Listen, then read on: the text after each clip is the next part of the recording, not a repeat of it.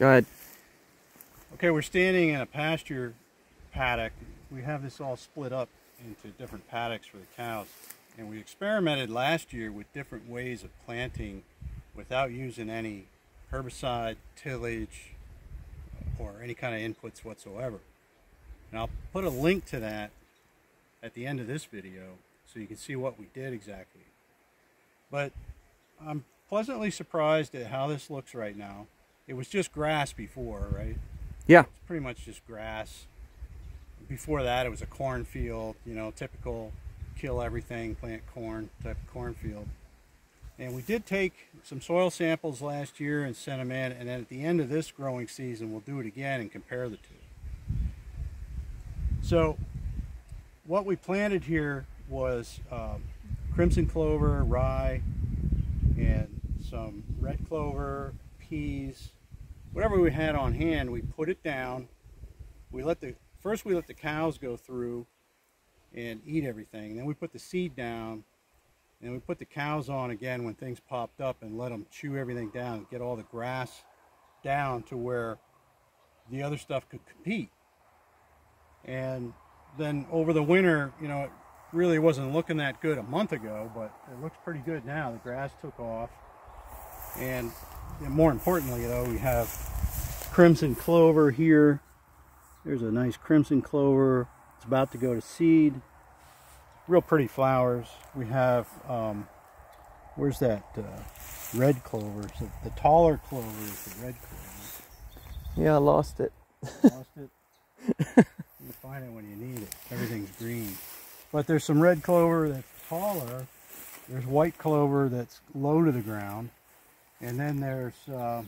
here's peas. Yeah, there's peas. Okay, so these are Austrian winter peas. You can see that's about up to my knee there. And that's just a fantastic nitrogen fixer. So there's peas here. I'd like to see more peas. So next time when we do this, we'll just put more peas down. So you experiment, see what works, what doesn't work, and do more of what does work. So there's some pigweed coming, but it's not a problem because it's, you know, everything is out competing with pigweed. Some dock here and there, but those weeds aren't hurting anything. Daisies.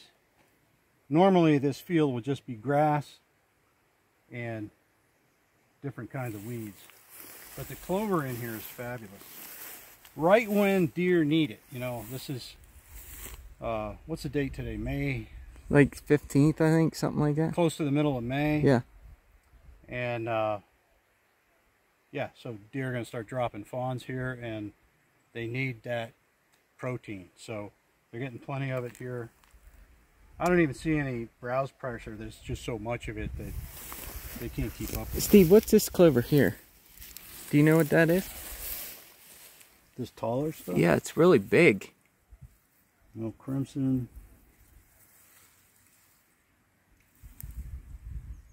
That's just one of those white clovers that we put in with this. See, this could be Balanza. Let me look at it. Yeah, this is a Balanza clover. It has pretty big leaves. Now, when they show you a picture of Balanza clover, it'll have a leaf like the size of the palm of your hand, but I've never seen one get that big. But that's a nice, actually a really nice big leaf. Okay, and the way you can tell it's Balanza, it's got a hollow stem. Now the nice thing about the hollow stem, you know, you can chew that right up, you know. That doesn't taste that bad, actually. It's probably kind of sweet, isn't it? It is. It's a nice clover. It's an annual, but it has a lot of hard seed, and it reseeds itself. So we'll see what this does when it goes to flower and then reseeds. 2 years ago, we didn't seed this at all. We didn't put any of that crimson on. That came from 2 falls ago, I think. Yeah. Yeah. And so that crimson clover, all we did was kind of run that down with, we tried mowing one strip, and we tried, we went over it with a disc on the one, and then one we just run over with the vehicles. Just started running the cars back and forth. We knock the seeds off. You let them get good and ripe so they fall off. and just knock them off and run them down. And you can run all this stuff down flat with your tires. So that's how we did a no-till, no spray, no equipment food plot, no seed even. So if you have Balanza, Berseem, and Crimson,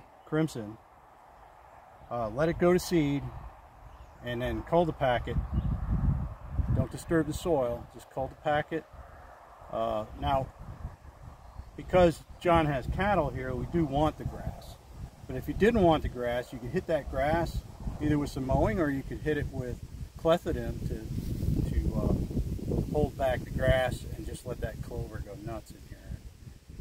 You can go on and on like that for years, and you don't have to really reseed it.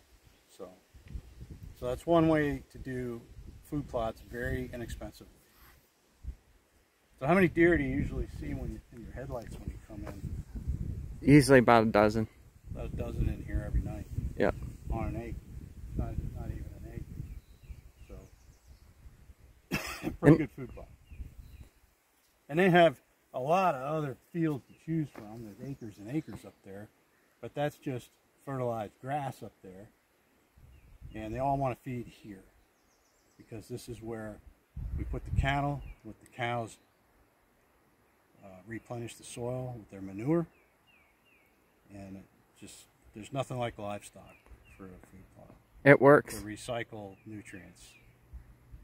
And the cows do your fertilization for you. Okay? Something to think about.